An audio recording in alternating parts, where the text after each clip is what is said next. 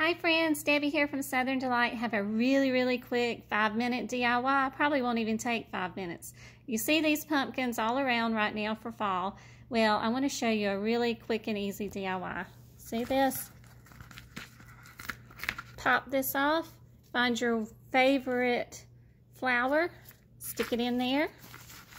Like so. These just pop on and off. Take and just push it right back down in there. And voila, look at there. That's really simple and beautiful and easy to do.